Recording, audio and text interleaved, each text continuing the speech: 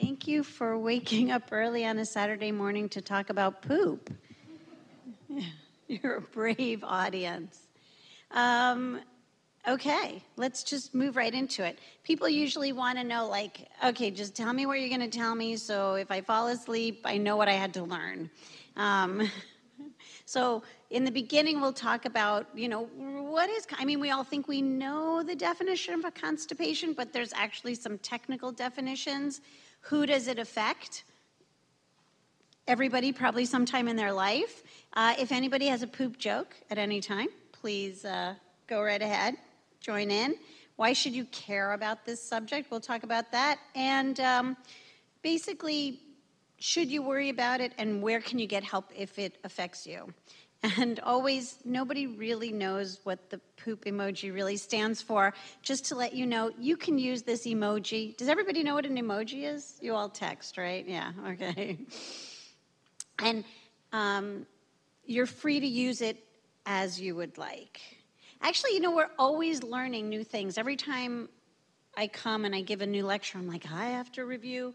I'm nervous because we're always learning more things. And just yesterday, I was talking to Kamal because I get like an email alert from a group called Medscape.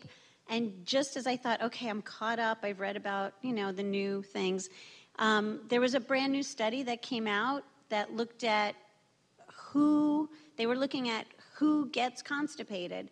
And they looked at something like 17,000 people, and it was women more than men, and Kamal and I were just talking about, why we think that might be. Well, first of all, constipation is one of the most common digestive complaints in the United States.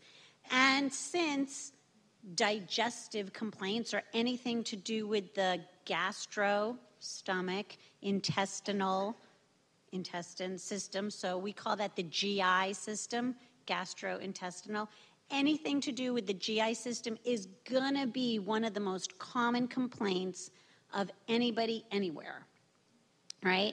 I'm always telling my students and my residents when they're getting ready to take board exams, I said if they ask a question on the boards about adverse effects, a negative effect from medication, the answer is GI. The answer is either constipation or diarrhea or nausea, right? The most common thing from right? Or a side effect even of a disease.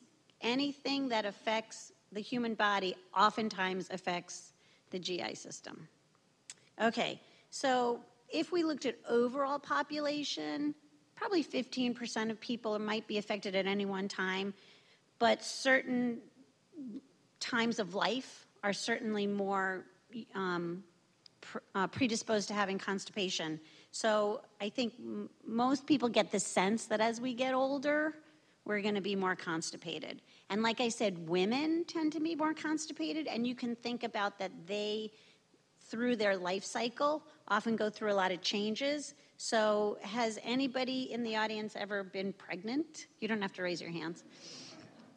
I'll speak for myself, and you can just smile underneath your mask if you want, that pregnancy, any kind of condition that makes things kind of loosen up, so that it's not as toned, is going to make you more constipated. So pregnancy is going to be a time of life, as we call it in med school, a sexually transmitted disease that will make you more constipated. So we know that as we don't move around as much and as we age, constipation can become more frequent, and that's why laxatives are used by about 18% of older people in the community, but 74% of people who live in a nursing home. And like I said, women to men, way more common. And that's probably things we talked about, hormonal changes throughout life. And the sad thing that I read about yesterday was that they think it's also because women report stress more often than men.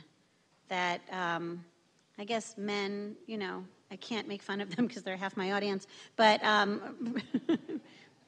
but I think women tend to be, taking care of a lot of things and worrying and be the people who think about, or maybe overthink, if you ask a man.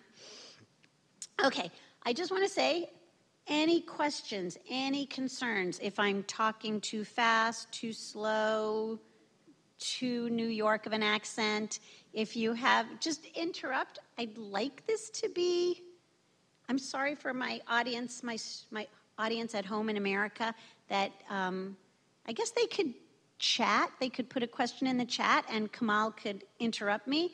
And if anybody here in the room has a comment, a question, a remark, you know, let's make this interactive if you want.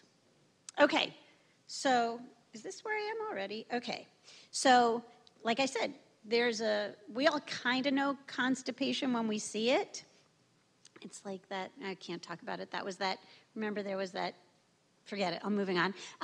But we like to define things carefully in medicine, and so there's a criteria called the Rome 4 criteria, and they say that the definition is if there's less than or equal to 3 stools per week, if the person has to strain more than 25% of the time, the passage of hard, dry, or lumpy stools greater than 25%. Yeah, hard, dry, lumpy stools. So I'm driving here, and my friend Steve calls me because we talk on the phone on Saturday mornings, and he goes, "Remember that story you told me in med school?" And I said, "No," because we've known each other for like 50 years, so I don't remember every story. And he told me this story, he reminded me. So I had this professor who came late to a lecture, and he says, "Oh, I'm so sorry. Wait, hold on. I'm going to ruin my punchline. I have to remember what.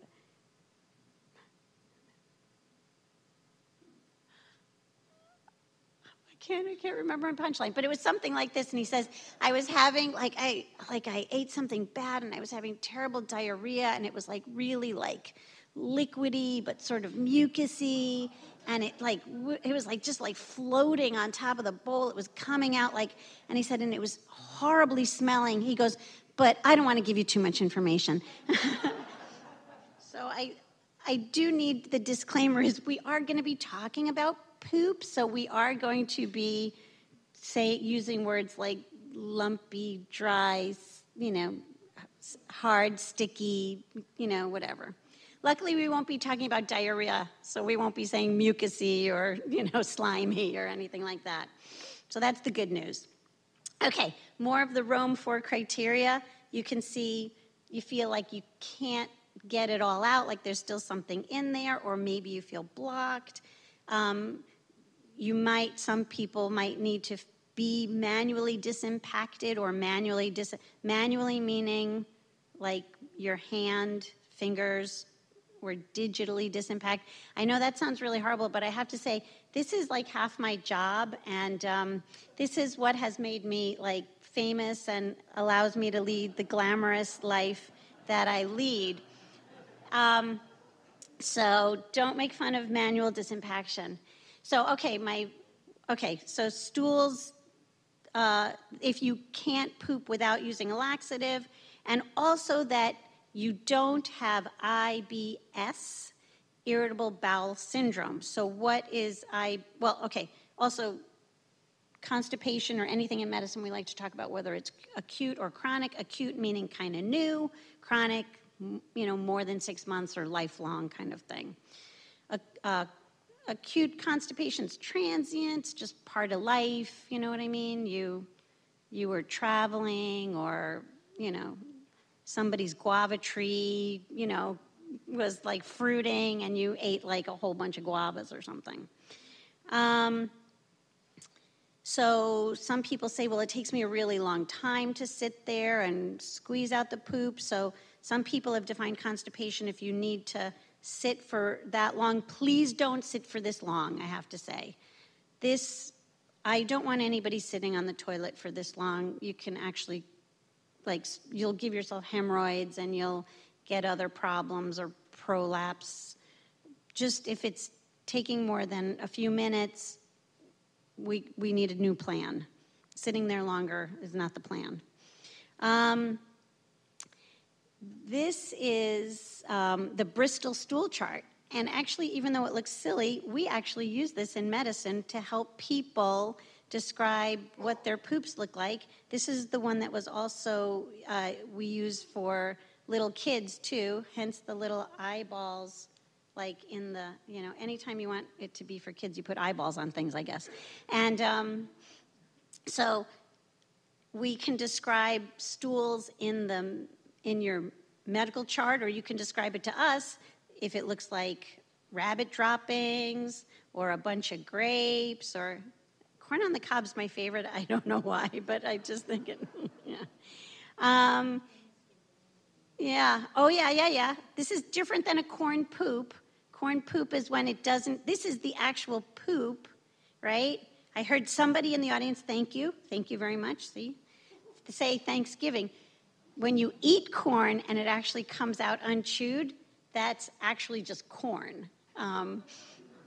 This is corn on the cob visual for your poop. And obviously, like, the ones in the middle range are kind of normal, and the ones on this range are more like constipation, and the 7 and gravy is more like diarrhea. I have to say, why does poop interest me? Why do I even care about this subject? And why is constipation especially interest me?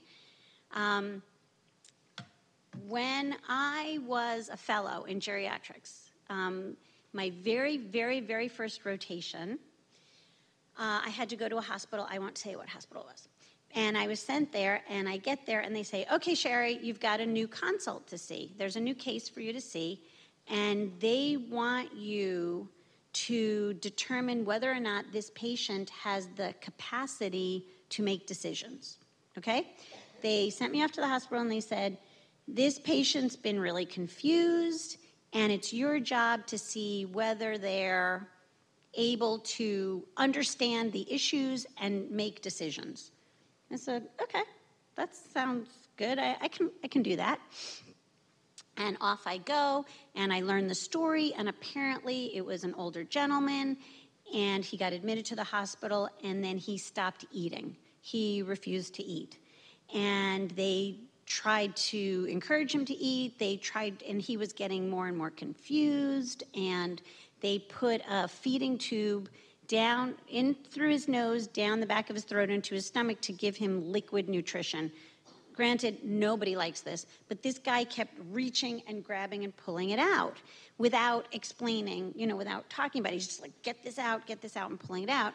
So his children got involved because the nurses said, we're going to have to tie him up because he keeps pulling out this feeding tube and he won't eat. And the son was saying he doesn't want it. He's telling you he doesn't want it. Take it out. Don't tie him up. And the daughter was saying he's going to die if you don't artificially feed him. He doesn't know what he's saying at this point. You have to keep feeding him, right?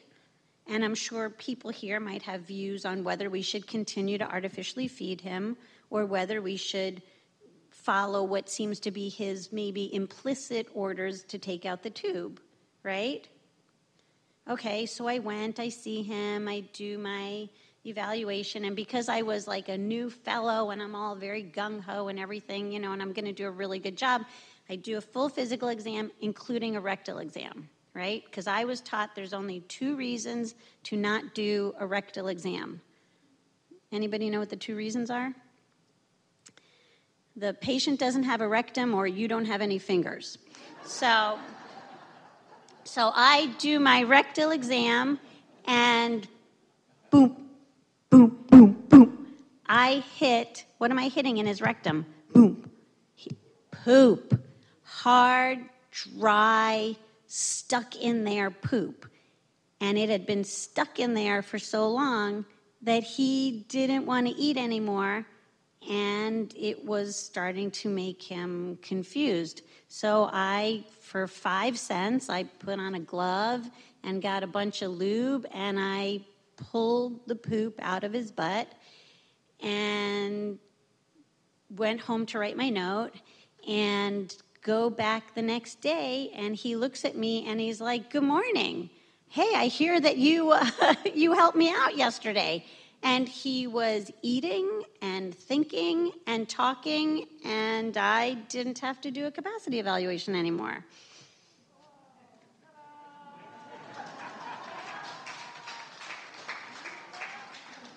Thank you. And ever since then, I'm like, this is super important. This is super important. And what happens in the stomach and the gut affects everything. And that was an extreme example, but I don't want it getting to an extreme example anymore for, people I care about. Anyway, so that story, let that story stick in your head. Anyway, red flags. When do I really worry about constipation, right? Because like I said, 15% of the population at any one time, like half of any of us at any one time as we get older, on average. So it's not always an emergency, right? We don't need to run off to the emergency room because we're constipated. But there are certain things that should be like warning signs that it's a problem, okay? So remember we talked about acute and chronic? Like if somebody's had chronic constipation all their life, like you don't need to all of a sudden worry like this is indicative of a serious illness. But if someone does get all of a sudden new constipation, especially like after the age of 50, you would want to kind of investigate like why? Why is that happening? Or all of a sudden there's a new change in stool character or color. Because as we get older, we worry. This one, anybody know what I'm worried particularly? Whoops, sorry, let's go back. Go back. Rectal bleeding. If all of a sudden someone's like, oh, I'm constipated, and there's a mass in their belly. If they can't pass even gas, that's pretty worrisome. Now we're talking about a constipation that we use the term obstipation. Nothing can come out. If they're vomiting, if they have a fever, if they've been losing weight, and if there's a family history of colon cancer or inflammatory bowel disease like Crohn's disease or ulcerative colitis.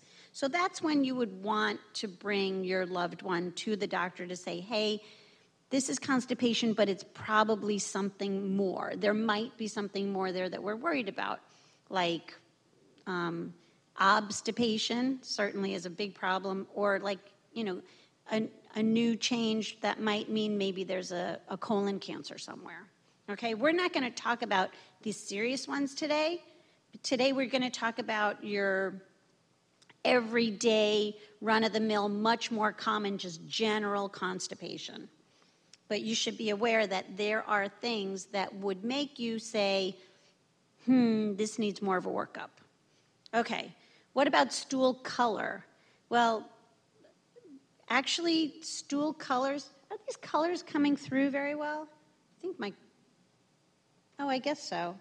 I have to stand up on my toes because when you look at the screen, if you look at it at an angle, and I'm too short to see, everything looks gray from where I'm standing. So poop has a big range of normal colors, and it doesn't really mean anything. So, like anything in the brown family is usually pretty normal. And even anything over here can sometimes be okay. Sometimes, has anybody ever eaten beets and then looked at the color of their poop? Okay, there was a really funny, was it Saturday Night Live skit where somebody calls 911 and they're like, I just pooped and my poop is all red. And the person at the other end is like, did you go out to dinner yesterday? And they're like, yeah, I did, but what does that have to do with anything? He goes, did you have goat cheese in your salad? And they're like, yeah, I did have goat cheese in my salad. And they're like, were there beets? It was just stupid thing. But then every call after that, so then they hang up the phone because it was like somebody who had a beet salad, because nobody eats that at home. You only eat that when you go out. And it always has goat cheese in it. And then like the next caller was like, my house is on fire. And they were like, have you eaten beets? and they're like, oh yeah, it must be the beets. Okay, so even these colors can be normal, and a lot of times medicines can do this. I've been called like, oh my God, my stool is completely black. I'm like, did you take Pepto-Bismol yesterday? Oh yeah, okay. Is your tongue black too? Oh yeah. So like certain things will do this. If your stools stay black, we worry about ulcers or bleeding, and black stools that if you're also having ulcer symptoms, that's like digested blood can look like that. And then these colors like clay and citron, lime, I don't know, that can be unhealthy. It can be like a liver problem or something. But there's a lot of colors that your poop can be that are normal. But if you do see like, whoops, let's do this one, like streaks of blood or streaks of red, we do worry that that could be like hemorrhoids or bleeding in the lower part of your intestines if you haven't eaten beets. Yeah, okay. Oh, and I just read a thing about beets that now, did you read this, Kamal?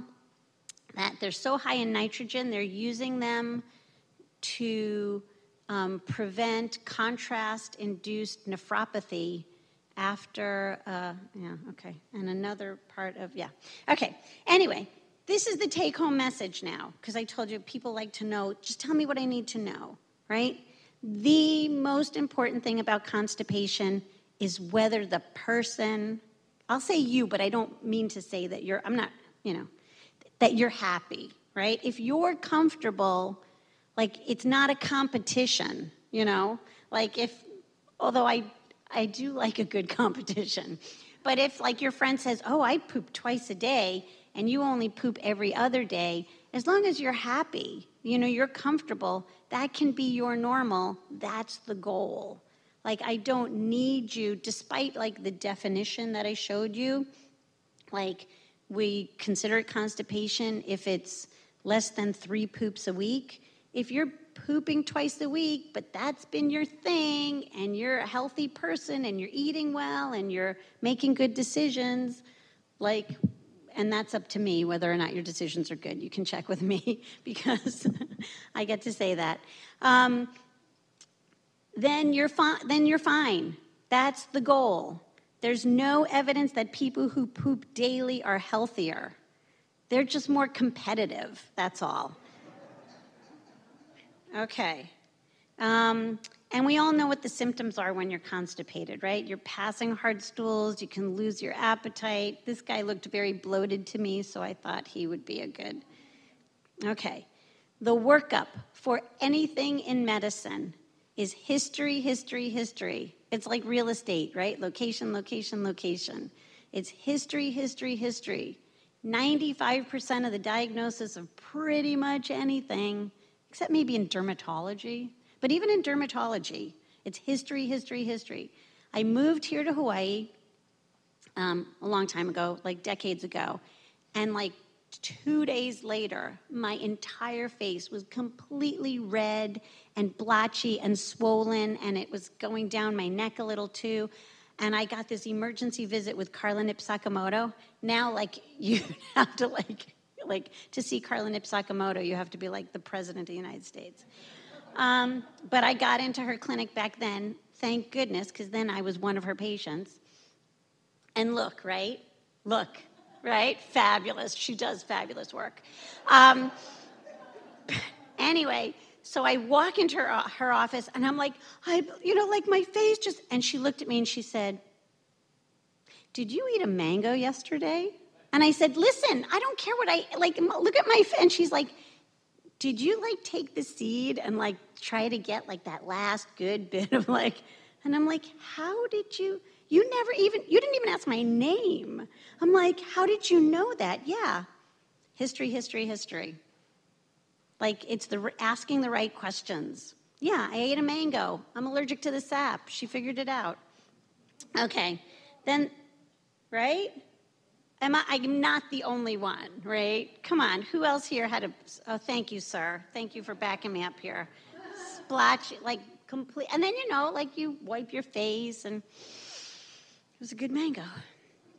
Okay, history. Sometimes you might even go to the doctor these days and say, like, I went in, he talked to me for like 20 minutes, never even examined me. Guess what? That's still 95%. We don't really get that much more in general. So for most diagnoses, it's history. Okay, and then physical exam. I wrote plus or minus a rectal exam because you're not going to do a rectal exam on everybody every time, you know, just if somebody, but there are 2 reasons not to do it. That's like pretty much for people in the hospital. Then a good medication review, which really is kind of part of the history. And then specialty tests on an individual basis, I'm going to say so rare. So rare do we really need to do more testing. History and physical exam and med review is going to give you 99.9% of your diagnoses. Anyway, what causes constipation? You name it, right? Like I said earlier, anything that affects the human body affects the gut, right? So people can have just a sort of a predisposition to having slow transit through their system. And you'll know this after Thanksgiving. You'll see when the corn comes out. So you'll know, like, are you a 1-dayer? Are you a 4-dayer? How's your transit? That's the corn test. I wrote insufficient water consumption, but I gotta tell you, and you'll see later, we don't really know if this is true. Like we tend to say, oh, you need to drink more water, but we don't really have proof that that actually works, and because we can't test it on big populations, it would be unethical at this point to deliberately dehydrate people and then not deliberately dehydrate other people. So it's just kind of one of these things we think we know, like just, what would you call that, Kamal? You know, like things we just think we know historically. Like a Bubba Misa, my grandmother would say. Like, your grandmother knew it. Changes in diet or a highly Western diet. Like, this is a junk food diet, like eating too much, not enough vegetables, not enough roughage, too many processed carbohydrates, which are delicious, I have to say, and who wouldn't want to eat that? Not enough physical activity. Your gut knows. Your gut knows if you haven't been working out, your gut's like, why should I work out? Diseases such as we talked about, this sexually transmitted disease of pregnancy or other chronic diseases, many medications. Psychological causes, like the gut and the brain. If you take home one thing today, the gut and the brain are incredibly tightly linked. In medicine, we call this the little brain, the one up here, and this is the big brain. The big brain. And just like I said, sort of like wisdom, like kind of community wisdom or family wisdom, like even in our language, it's baked into our language. When you have a feeling about something, you know it where? In your gut. When you have a feeling about something, it's a what feeling? I got a gut feeling about it. Yeah. Your gut is your big brain. And I will prove that to you today when Oh my God, I'm going too slowly. I got to go. I'm having a good time. And Okay, 3 main types of chronic constipation: slow transit, which a lot of people have, irritable bowel syndrome with constipation, and disordered defecation. Really, most people have just like either slow transit, or some people have irritable bowel with constipation.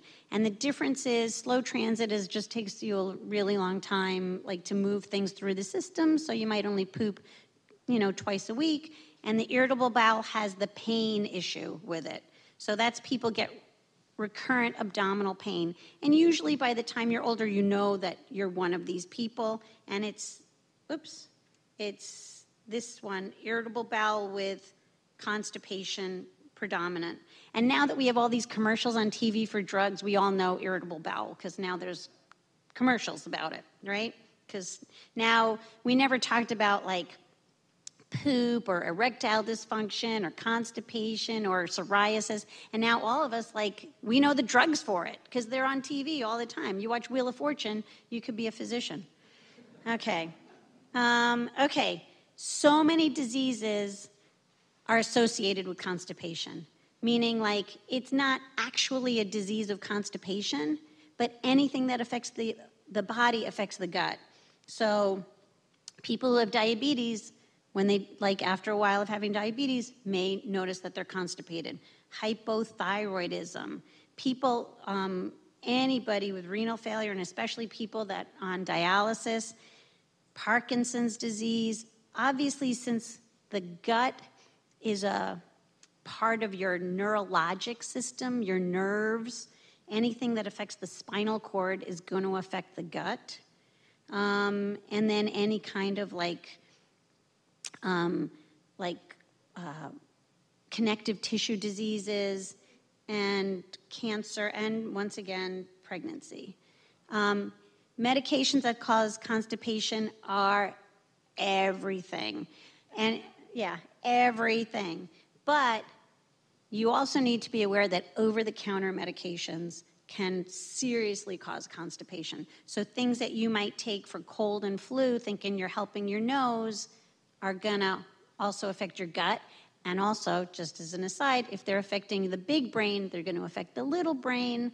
So I need you to be really careful with over-the-counter cold and flu preparations. This one is a big one. People who have maybe urge incontinence, try to get something just to affect, the bladder so that the bladder doesn't, pee too often. And if you're going to slow down anything in the body, you're going to slow down the gut. So the other take-home message is if it affects the body, it's going to affect the gut. Okay, let's talk about treatment. So I think the easiest thing to talk about is lifestyle, right? So first of all, I'm going to tell you to drink more water while I'm also telling you that I have no proof that it works. But I think there's enough sort of collective community knowledge that we think that it's important. Also, as we age, we tend to have more volume depletion. We tend to be drier anyway. So unless you have a reason to not drink more water, and there's a couple of conditions that arise as we get older where doctors say, yeah, limit your fluid intake, then I would say, especially living in Hawaii, drink more water. Timing your toileting, making sure that if you really want to poop, after you eat your breakfast, you make sure you save that time after so that you can, sit down and have a nice bowel movement. And actually, it's interesting. I gave this talk once before, and it was in the morning, and a woman came up to me and she said, yeah, coming to this talk messed me up because I usually use this time. I have my cup of coffee and my breakfast, and at 8, and then at 8:30, I'm pooping, but I had to be coming here. And I'm like, I'm so sorry. That's so ironic. Like I said earlier, I don't want you to strain. If you're straining, talk to your doctor, let's do something else. And then does anybody know what this thing is over here it's advertised on TV and anybody? Yes? It's the squatty potty because body mechanics are important. And so now I don't think you're allowed to get your hips down this low if you've had a hip replacement with so you have to talk, if you've had a hip replacement, you have to make sure that you've either had an anterior or lateral approach. But ask your orthopedic surgeon if you're allowed to get your hips down lower than your knees because you don't want to dislocate a hip replacement. But if you're allowed to do that, then this is a good body position for the right mechanics for having a good poop. I just came back from Nepal, and the people there squat very, very low. Yes, okay. From where? Nepal. Oh my gosh. We have to have coffee together. Okay. Tea, but yeah. And lots of Asian countries, people there don't sit on Western toilets where your knees may be like lower than your hips, or they don't have as many problems with pooping, and they've got much stronger legs, and they squat a hole in the ground, and I'm doing it in this dress. Okay. Yay. And they squat. Exercise, regular meal times. You might notice that there's like time is coming up, like regular meal times. Movement is coming up. That's going to be a recurrent theme. Because the gut is related to the brain, and the brain and the gut both live on a clock, right? You know your brain's on a clock, right? You wake up at a certain time, right? Your brain activates at a certain time. At a certain time you get sleepy, right? At a certain time you want meals. Remember, gut and brain linked. And you have different centers in the brain that respond to time, to light, and tell the body to poop and to eat. And you know how they say if you're having trouble sleeping, you should get a certain amount of sunlight every day. It resets your pineal gland, your suprachiasmatic nucleus, and when it's all in balance, you poop and everything works. But if you're not on a regular schedule of either eating or getting sunlight and waking and sleeping, you're also going to mess up your pooping. And I don't have a lot of slides. I don't have any slides about it, I'm sorry to say, but not just, thank you, not just timing, but we're learning more and more every year, and I'd love to have a lecture that I'd love to listen to a lecture about it, is like all of this is related to the bacteria and the microbes that live in your gut and on your body, that actually changing your sleep cycle actually changes your microbiota. Because all of us think like, I'm one person, I'm Shari. I am not. I am actually a moving, living, breathing community of me, my bacteria, my yeast, my everything, and we're all living together to make it work throughout the day. You know that saying, like, it takes a village? We are each a village. Yeah, we're each a village. Like, you would not be alive were it not for your own bacteria who are doing a lot of the work. Okay, so more about treatment. Obviously, like what you put into the system is important. So having good fiber. The kiwi guys just came out with a study that kiwi is really good for constipation. And we know locally papaya is really good. My daughter takes chia seeds. They go through me like a freight train. It is not a pretty sight. And if you're not getting it in your diet, that kind of fiber we can get in medications that are designed for constipation, like fiber things like Metamucil, Benefiber, Citracel. They basically bulk up your stool, causing like your gut to stretch a little. That stretch is a signal, a neurologic signal, and then you get more peristalsis, the movement of your gut, and it also pulls water into your gut so that you can have a normal stool. With these, you have to stay hydrated, and if you're going to start these, I would start low and build up slowly, because otherwise you can get kind of gassy, and while that might not be a problem for you, it's a problem for your neighbor. So whoever's sitting next to you. Stool softeners are very, very commonly prescribed. I have to tell you, there's no good evidence for them. That being said, if it's like so the stool softeners are like Colace. If you need to soften your stool because there's a hemorrhoid, or you've just had like anal surgery, like for fissures, or like an anal fistula or something. I just came back from a surgical mission in Nepal, and we did 500 procedures for hemorrhoids and anal fissures. That, like, it's a very, very common problem everywhere in the world. And I lumped, on this slide, I lumped enemas in there. But I have to say, like, I think enemas should be like a last-ditch treatment. If you can do something with diet or orally, maybe it's better. They do have a nice double effect that they're irrigating things out.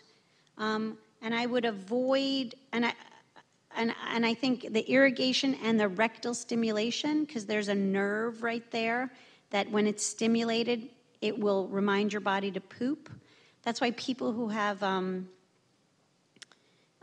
spinal cord injuries, and so the message from the brain can't go along the spinal cord down to their anus and their rectum, we can actually start the message from the bottom, and if they will just manually stick their finger up their bottom to stimulate that nerve, that will trigger the nerve response for peristalsis and to poop.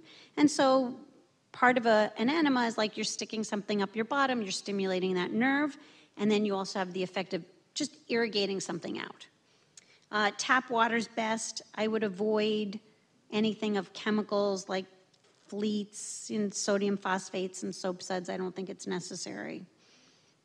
And anything that you stick in your butt, you can absorb through all the blood vessels that are down there. So, stimulant laxatives. I'm going to talk about these next. So far we talked about lifestyle, right? Diet, exercise, keeping on a schedule, drinking enough water, eating enough fiber, right? And I need to say, that's the most important. If you're not doing that right, like, yeah. I know we're Americans, we want to pop a pill, but do the basics, right? Exercise, eat a healthy diet. I can't tell you, there's no pill on earth that is invented now or that's going to be invented in the next 20 years that's going to do for you what diet and exercise are going to do. And I know that sucks because we like to just take a pill, and I'm that person too, but it's just not the same. You got to get up and move.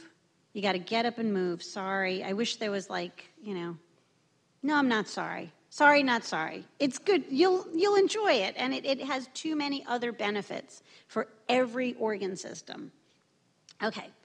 Once that's said, okay, so now we're up to the next category of treatment for constipation, stimulants.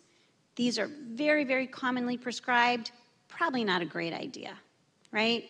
Because these basically are kind of flogging the nervous system of your gut, and they're not good for chronic use because you don't want to flog the nervous system for many years. You can get a situation called cathartic colon. So the stimulants are like Senna, Bisacodyl, Ducalax. These are highly available over the counter. Not good for outpatient use. This is like a short-term thing. So I would say, like, if you took home an extra little point, that would be my extra little point to take home. The osmotic agents, this is like non-absorbable, like big molecules, things that you can't digest that stay in your gut and move through your system. These are really safe.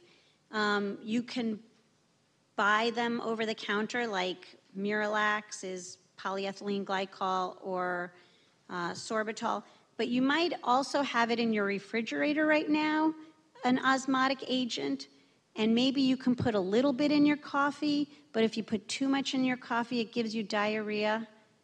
Or maybe there's some in your freezer under the name Ben & Jerry's. That can also be an osmotic agent. Does anybody know what I'm talking about?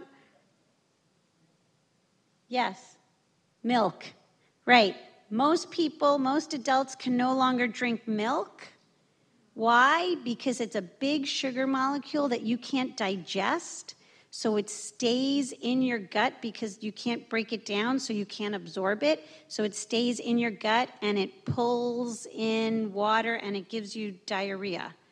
So basically all of these are basically along the same concept. But worst comes to worst, like, eat some Ben & Jerry's, man. That stuff is fabulous. Cherry Garcia is a gift from the gods. Anyway, like I was telling you, your gut is part of your nervous system. That's why you know things in your gut. And we talked about part of this nervous system is sensing stretch in the gut. That's why if you eat something, when you eat your breakfast and you stretch your gut, like all of a sudden your brain knows and your gut knows, okay, it's time to have peristalsis, which is that blurg, blurg, blurg, blurg, blurg, blurg, blurg of your gut moving. And that's why we can use this information about the fact that there are neurotransmitters or chemical messengers in the wall of the gut and chemical messenger like receptors to design medications. And that's why when you take medications that you think are affecting the brain, they're affecting your gut. So has anybody here ever had, like, I'm sure people have been in a situation where they've had terrible acute pain, like surgery or a fracture, and the doctor gives you oxycodone, right, for your brain, right, so that you're not in pain. And what happens? You get constipated. In my case, I vomited into a garbage can outside of the ER next to a bunch of homeless people who were also vomiting into the same garbage can that I was vomiting into. Yeah, I can't do that. I will, unfortunately, or whatever, I will never be somebody who gets addicted to opiates because I can't get past the gut things that it does. The things that affect the brain work directly as well on the gut. Not just opiates, but also other important brain neurotransmitters or chemicals that are designed to tell one nerve cell the information to the next nerve cell. So things that are designed for, your brain is designed to use these chemicals to remember things or to use language or to move. So one of the most important neurotransmitters in the body is called acetylcholine. It might be something that you hear about in this lecture series because you might get a lecture on dementia. Is that true, Kamal? Yeah. So acetylcholine, very important in the brain, very important in the gut. Anything we do that blocks acetylcholine is going to block the gut. So things that stop you from peeing too much, or certain antidepressants, or things that stop you from being dizzy are also going to make you constipated. Knowing these things about the gut, though, we're able to design certain laxatives if you're specifically taking things that block, let's say, those receptors. Like if you're taking an opiate now, they do have special drugs that were designed to work at those receptors. Anyway, so depending on why you're constipated, we have different targets that we can use, including those neurotransmitters, to design a drug to help you poop. But I think the most important thing is diet and exercise. Thank you. Sorry for the bad news. I wish it was a pill. And the goal is comfort. Yeah. And this is a guy who just had a good poop. He's very happy. Okay. Do you guys have any questions about constipation? That was we just went right through that, didn't we? Do we have any questions from our audience? Oh, okay. That was an excellent presentation. Thank you so much. I have two questions. One is there any relationship between constipation and chronic kidney disease? And the second is, can you take osmotics chronically? Oh, those are really good questions. One's easier than the other one. I'm taking the easy question first. You can take osmotic agents chronically. They don't get absorbed into your bloodstream. So they should not interact with like other medications that you take, and they should probably be, if not the safest, one of the safest types of treatments. Yeah. And then, is there a link between chronic kidney disease and constipation? There's an association, but an association isn't a causality, right? So people with chronic kidney disease tend to be constipated. So there may be sort of one common thing that affects both, like a common cause that affects both, but I can't think of like a causality kind of relationship. No. Unless, I mean, this would be an extreme example. I have seen people get so constipated and fecally impacted that it stops them from emptying their bladder. Mm-hmm. And this is in the hospital, you know, not people just walking around. You know, I don't, disclaimer, I only work clinically in the hospital. So the only people I see are very, very sick people. So I don't see like people who are trying to stay well. Thank you. So I don't think there's a causality, but there's definitely an association. Yeah. Do you recommend Miralax over Metamucil? No, I do not. I am not paid by Big Fiber. No. I say what works for you works for you. And I would say, like, if papaya is working for you, go big papaya, right? I would totally agree with that. Anyone here? A few months ago, or maybe last year, the medical school here, in one of their newsletters or something, mentioned that somebody there had been doing research on gut noise, and when your stomach's been gurgling, and that it was not just something to be amused by, but that it indicated like disturbance. The borborygmus, we call it. Yeah. Oh, and somebody was doing research on it. Kamal, do you know what they were doing research on? No, I haven't heard I about think that. I saw like a snippet of that and then like didn't. I think a little bit of gut noise is probably normal. If there's a change in your gut noise, I would add that to my something's happening, you know? I actually called up because I was so curious and asked if there were any recordings, but they laughed at me. Here, wait, here, you want to hear it? Sorry, yeah. It's shy, it's not doing anything right now. So I didn't get any answer to that, so I'm just curious. I had to change my diet radically all of a sudden because I couldn't swallow properly, and the dietitian recommended liquefying everything. Mm-hmm. And my stomach started carrying on like a church organ gone berserk. Mm-hmm. But I'm assuming it was because I was eating a different textured food. Yeah, and it sounds like you're working with somebody too to kind of figure out what's going on. Yeah, I mean, you changed one of the variables. Yeah, but I think some people get bothered by like a new increase in their borborygmus. Am I using the right word? Okay. Who pulled that word out from the back of my brain? Yeah, because it can mean like the stomach is working hard against a blockage, or it's now your gut has become sort of hyperactive instead of just the normal level of activity.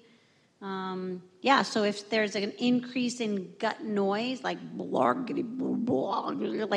that's above and beyond the normal, and it persists, that would be something to look into, to ask your doctor about.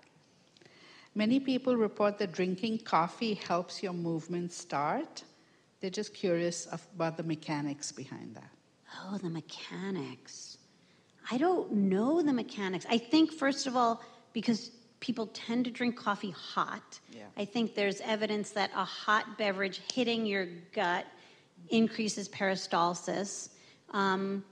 Then there might be something, I mean, coffee is a very complex collection of chemicals. I know we talk about the theobromines in there and caffeine. I don't know which chemicals also add to coffee's effect. My personal experimentation on myself, it goes through me like the express bus. And yeah, it doesn't stop at Kalihi, it just keeps going.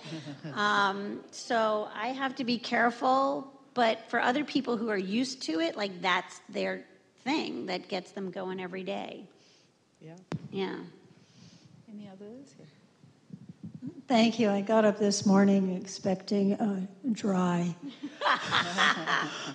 lecture on constipation, and I appreciate your sense of humor. Oh, thank you. I have a question about milk. Okay, there's different types of milk. Okay, do you recommend a certain type, 2% fat-free whole milk? Is there something that makes a sort of change to help what the situation is? Thank you. Okay, that's a great question. The molecule in milk also, a big range of chemicals in milk. It's not like a one chemical substance. The chemical that we know about in milk that tends to cause diarrhea is the lactose, which is the sugar molecule, which is two smaller sugar molecules linked to each other, glucose and galactose. So everybody's heard of glucose, right? That's one basic sugar. Then there's fructose, galactose. Anybody? I can't even remember any of the other simple sugars. And when they're linked together, when you link together a glucose and a galactose, you get the bigger molecule that we call lactose, which is milk sugar. And because it's lactose and it's got this link, this bond between those two sugars needs to be broken by an enzyme called lactase, ASE, the what do you call that part of the word? The suffix, thank you, of the word. When you see ASE, it's usually an enzyme. So the lactase is the enzyme that delinks the lactose bond between the glucose and the galactose. So has anybody here ever drank Lactaid milk? Lactaid? It was a milk for a while that came out that already has the Okay, there's a couple of... Can you tell me how it tasted? Did it taste exactly like regular milk? A little sweeter. Is there like door prizes? That was... Why was it sweeter? How many? We started with one sugar. We added an enzyme. How many sugars do we have now? 2.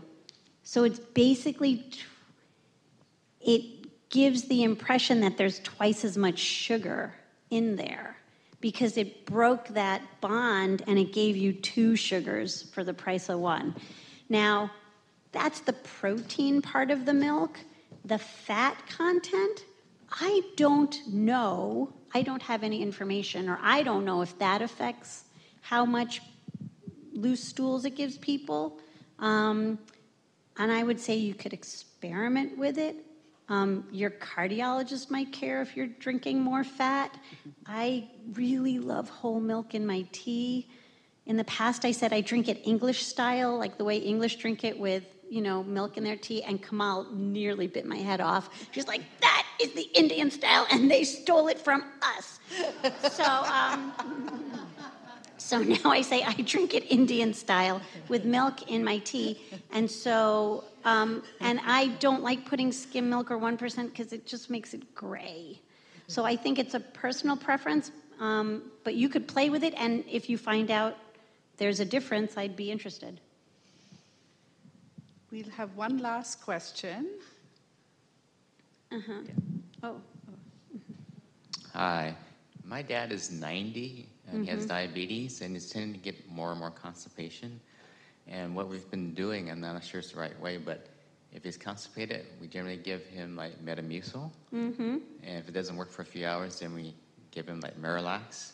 And if that doesn't work, we give him an enema.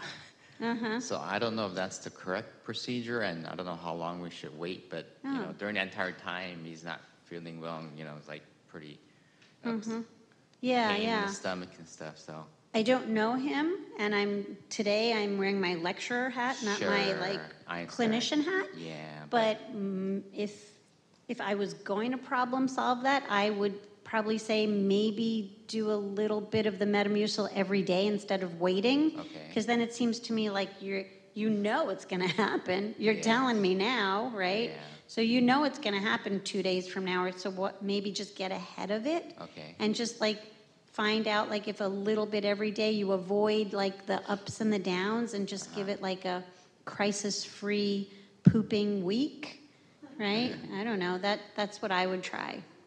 And prunes, I forgot to talk about prunes. Nobody even asked me about prunes. I don't know why they work. It's probably not the fiber. There's probably a different chemical in there. Yes, they work. You know, and what works for him and what he likes, but I would probably just try to get ahead of it by like doing a little bit of something every day. And I guess when if that doesn't work and he has that constipation, you got to do what you got to do. It sounds like he's 90 and you're still taking care of him. You're doing something right? You're right. So like if that's working, that's working. Maybe you want to try a little bit of more something every day before it becomes a crisis. Okay. Yeah. Thank you. And you know, and any of the other things we talked about, like if he can exercise, if you can get him on a schedule, if he likes coffee. We'll have one last question from our online audience.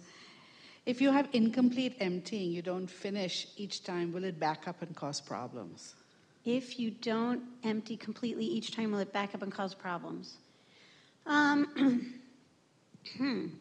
guess that depends on how much feels like. I mean, we always, I hate to say this, but we always are carrying poop with us all the time. We're never completely empty. I don't know, anybody did their colonoscopy recently and had to do that prep? You must have been amazed at how much stuff came out, like horrified. I mean, just, and then sort of like morbidly curious, like where did that all come from? And then just like proud of yourself in a weird way. So like you're never really emptying completely anyway. There's always transit, and even people say, well, I haven't had anything to eat because maybe I was like fasting for a religious reason or a medical reason. It's like, it doesn't matter. Most of your poop is bacteria, and they're still living there whether you're eating or not. It's not mostly food. Yeah, some of it's corn, but you know, that's from last Thanksgiving. So I would say if there's a sensation, we call that tenesmus. If there's a sensation that it's still there, they might want to get that looked into, because it might not even be poop that's giving that sensation. It could be like a big internal hemorrhoid or something else that should be evaluated. But you're never actually gonna empty completely, except like once every 10 years when you have that fabulous colonoscopy, and then the best nap of your life. I got to say, the prep has improved drastically over the years. I remember the old prep, which was way more unpleasant than the one I had recently. Right, and don't make the rookie mistake of starting out using toilet paper. No, start with baby wipes. I'm telling you, from someone who cares and someone who's been there. Start with baby wipes, because once you feel like, oh, my butt is raw, you can't go back. It's going to be raw. Baby wipes. And if they offer you a flavor packet to put in there for the old, like, pick a fruit you don't like, because after you spend the next 10 hours pooping your eyeballs out, you're never going to want to eat that flavor ever again. Thank you, Shari. That was wonderful. I know we have more questions, but we're out of time. Okay, thank you.